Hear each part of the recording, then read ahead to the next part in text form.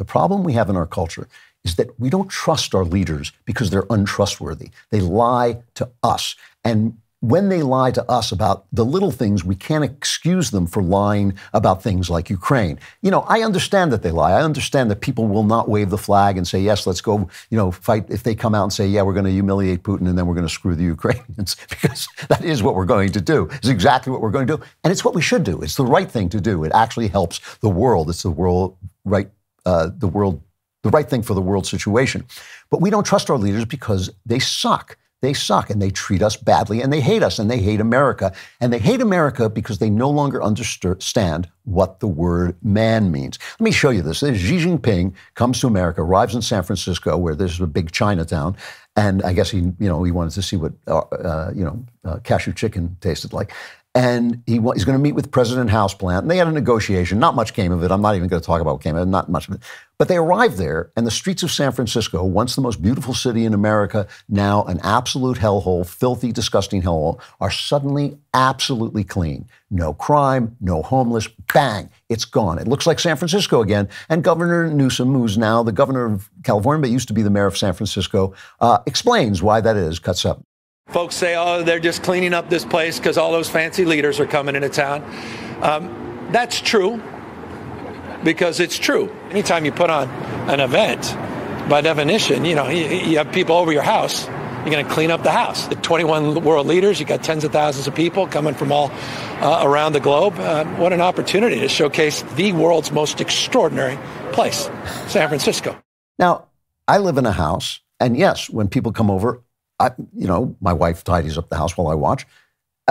But I don't live in a pig pen. I pick up after myself. We don't live in a sty the rest of the time. You might spruce it up a little bit. You might put up some American flags, which they didn't. The streets were lined with Chinese flags, but there were no American flags.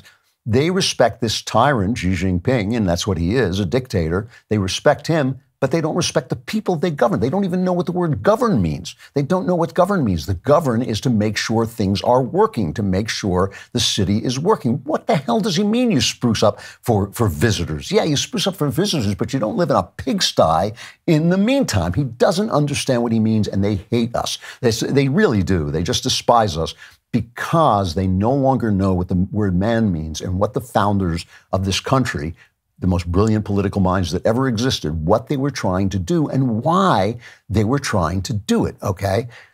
If you look at these streets and you see these Chinese flags and you see zero American flags out there, and you think like, aren't they proud? Shouldn't they be showing Xi Jinping how proud they are? I mean, they're trying to talk this guy out. The guy saw us, run like dogs out of Afghanistan.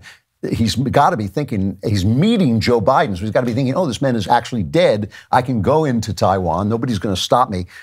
Don't they want to show some pride, some glory? No, they don't. In fact, when Senile Joe reiterated his opinion that Xi is a dictator, he said he was a dictator, so the press asked, I love this. If you can't watch this, go find it online. Just put in Anthony Blinken and, Xi Jinping or whatever. He's asked the question, is he a dictator? And this is what Joe Biden says. Mr. President, after today, would you still refer to President Xi as a dictator? This is a term that you used earlier this year. Well, look, he is. I mean, he's a dictator in the sense that he is the guy who runs a country that is a communist country that is based on a form of government totally different than ours. So when he says, yeah, he is a dictator. Yeah, that's what he is, because he's too senile to lie. Blinken just looks like he's been punched in the gut. He's thinking, what am I going to do? Please get me a president who knows how to lie. The problem with these guys is not that they're, looking weak to China. It's that they are China. They actually respect Xi Jinping and what he's doing more than they respect us. Here is a DailyWire exclusive story from Spencer Lindquist. Leaked NSA doc reveals massive woke glossary pushing critical race theory, gender ideology at Intel agency. Okay, this is the National Security Agency, which is responsible for monitoring threats, both foreign and domestic, for the U.S. military, assumed a new responsibility under the Biden administration, creating a massive glossary of woke terms for employees, ranging from anti-racist to the gender-neutral pronouns Z and Zer. So they're teaching our spies this stuff.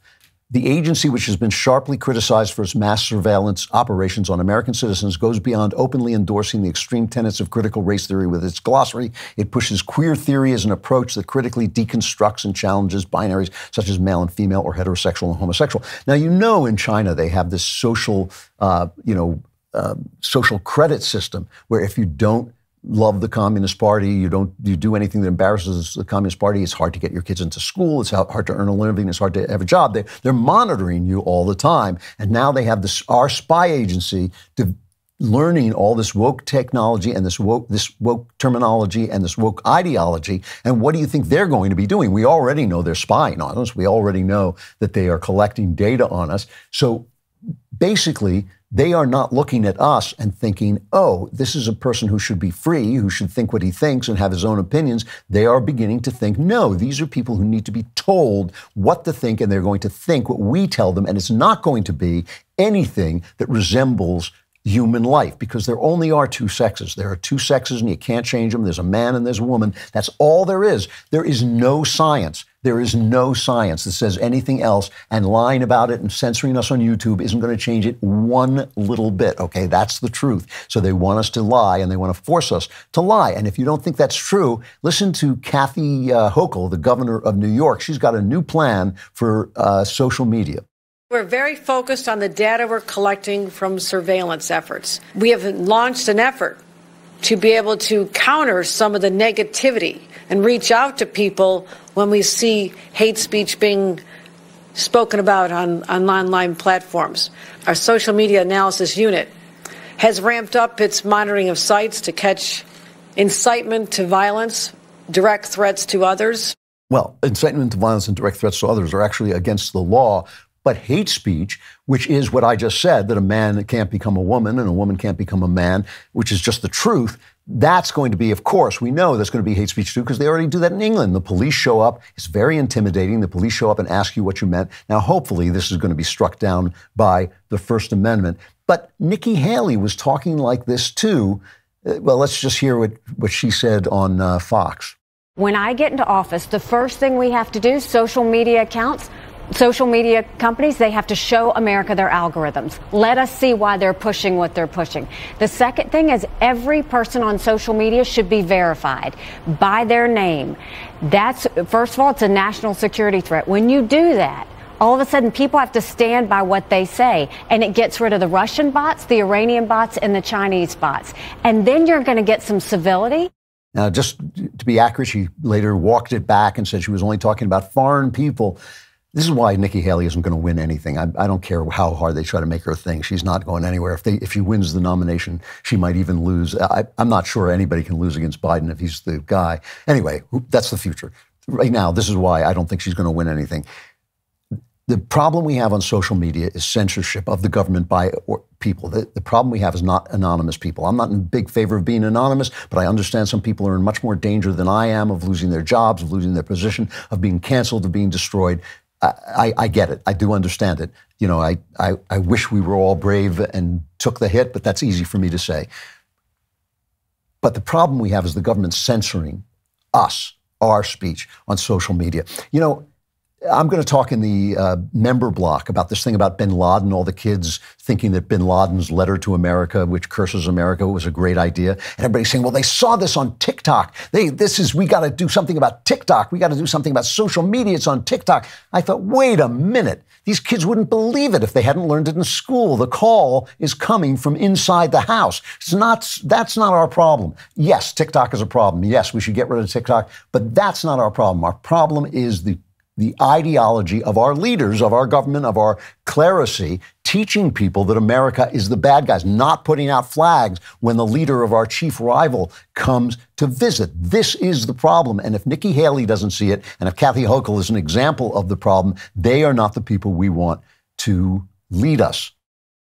These people, these governors, have forgotten who they are, and they've forgotten who we are. We are free men and women. And this is a faith problem.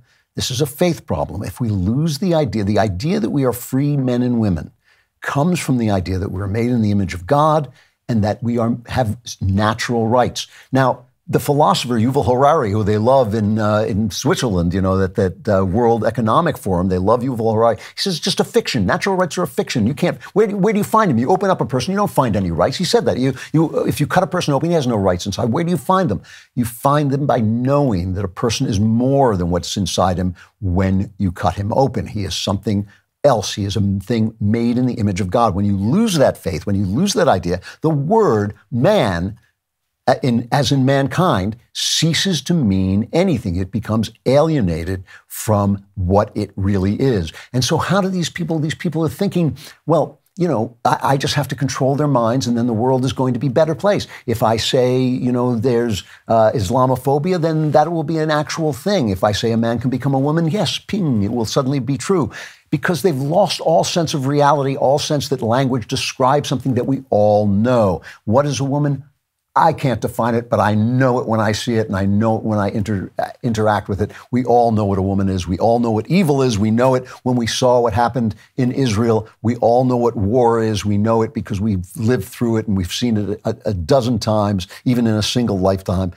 We know what these words mean, but they want us to forget. They want us to forget because they have lost their faith, and they think if they can change the language, if they can change the story, if they can change the narrative, they will have changed the world. But they have changed nothing. That guy is hilarious. I love him. If you want more like that, like and subscribe. And even more, subscribe to The Andrew Klavan Show wherever you get your podcasts.